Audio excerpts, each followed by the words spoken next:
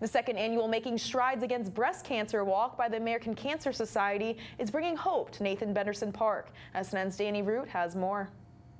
Makes me really proud to see that all the work that we've put in has come to fruition, and to see all these people here to just united in one cause, and it's pretty awesome feeling. Live local bands, food trucks, games, and activities come together at Nathan Benderson Park for the second annual Making Strides Against Breast Cancer walk.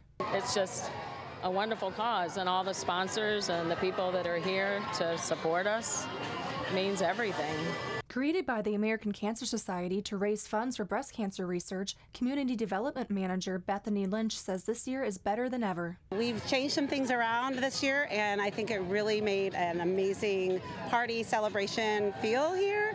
And I think we had probably somewhere between 8,000 and 10,000 people here. Zeta Tau Alpha Breast Cancer Education and Awareness Philanthropy provided catered meals. We have about 500 survivors with a free brunch. It's just been an incredible experience. You get really close to these survivors. You see them year after year, and you really see that the money we raise makes a difference. Survivors say the walk brings them hope, creating a place to celebrate and bond. You know, having the support for one, and just seeing all the people walking, I think it brings more awareness to everyone that it's a very huge problem, breast cancer.